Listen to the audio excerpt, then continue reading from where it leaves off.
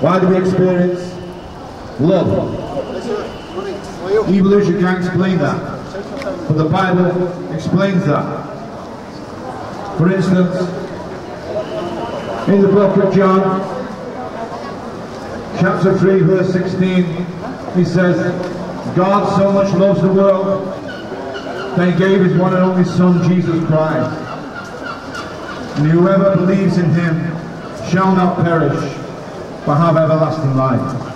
And what you need to notice there in that verse, it says, whoever, that's you and me, believes in him, Jesus.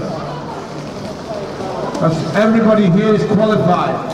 There is no qualifications needed. You don't need to know the Bible. You don't need to go to church. You don't need to pray well. You don't need to know the ins and outs of religion. It says whoever believes, who starts with belief. When we have belief, that starts to activate faith. The Bible also says